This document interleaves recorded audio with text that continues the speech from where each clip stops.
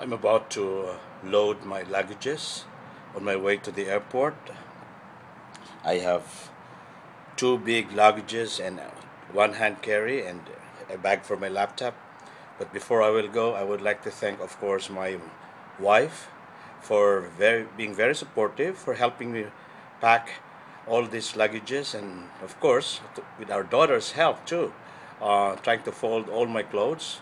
We just came from MedShare earlier, uh, and I was assisted by my brother pick up some donations from MedShare, and together with Luz de la Peña, we had a chance to interact with the staff and the administration of MedShare, headed by Shannon. Shannon, thank you for your donations.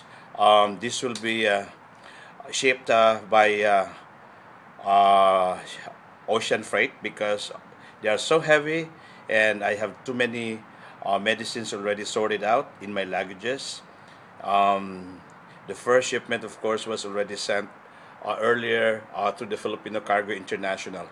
Anyway, I would like to also say goodbye to my son who didn't even know that I'm leaving today. I sent him yesterday to the Amtrak station because he was going back to his dorm at the University of California in Davis. And again, Cyril, take care of your adding, take care of your mom.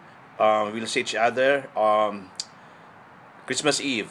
Please fetch me on December 24th, 6:30 p.m. at the San Francisco airport. And again, thank you for this beautiful hat um, from UC Davis. So this is my first time to wear this hat given by my son Cyril.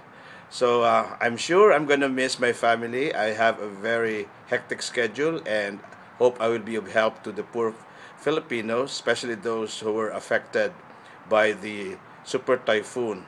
Again, to my friends and associates, David Musua, Anna Lee, Howard, Molly, and some other friends who've been very supportive of the Beautiful Heart Foundation.